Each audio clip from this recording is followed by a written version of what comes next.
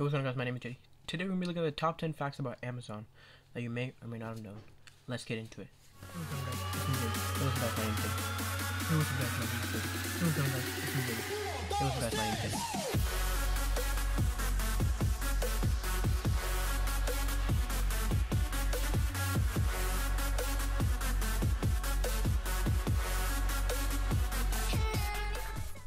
Number one is that in the early stages of Amazon, first their meetings wouldn't be at a building because they didn't have one, so they would have to meet at a Barnes and Nobles, and that's where they came up with like a bunch of names for Amazon.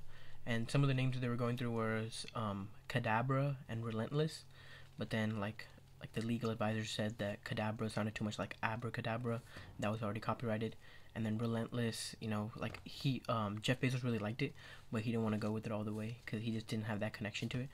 And then so then at the end of the day they went with Amazon, and now you could go on relentless.com and that would take you to amazon.com because Jeff Bezos really liked that name, so he just decided to buy the domain. So yeah, next time you want to really trick out your friends, go to relentless.com and that'll take you to amazon.com. In the early stages, when Amazon first started, back in 1999, they had an auction site to compete with the e-commerce space, or to compete with the competitors in the e-commerce space. So when they first did this, their shares went up almost 8% because they were so successful. Before Google had the Street View, which we all know now, where you can go and you can look at all the streets, Amazon in 2004 launched their own similar version of this in a9.com, which is like a block view map, where you could go and you could see yellow visual images of streets. So technically, before Google launched the Street View, Amazon had an older version of that in 2004. Amazon Smile. So Amazon has their own website called smile.amazon.com, where you can go on there, you can shop products, and any product that you buy on there, they donate 0.5% of that money to any charity of your choice. So you guys should all go shop at smile.amazon.com. Amazon Flow. A lot of you guys probably have this app already on your phone, but Amazon Flow, it lets you take pictures of products, so you don't have to have like a shopping list of stuff that you need to buy. You can just take a picture of the product and it'll automatically just add that to your list. And this is really cool because it's like an augmented reality app where you don't have to like actually physically have a list, and you can just take pictures of everything you need, so it automatically finds it for you. Amazon Go. So in Amazon Go, what you could do is you have like a virtual Amazon Go is basically like a virtual like shopping cart. So what happens is you can go into an Amazon store and you can just pick out everything you need.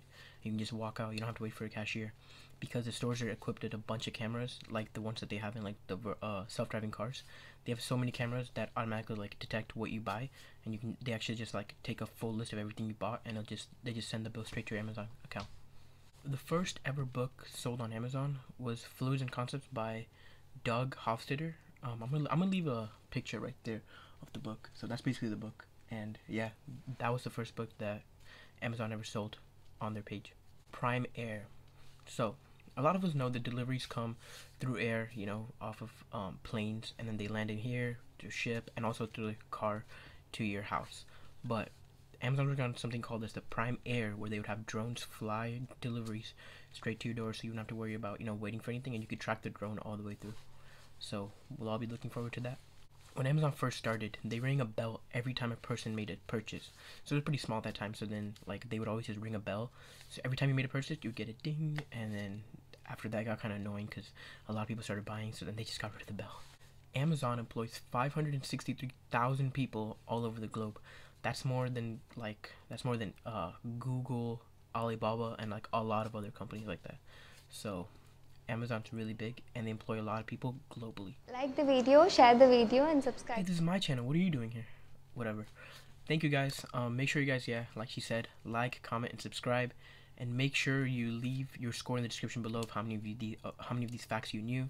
If you knew all of them, make sure you guys leave 10 out of 10. If you didn't know some of them, make sure you leave your score. Subscribe, like, and comment. Thank you.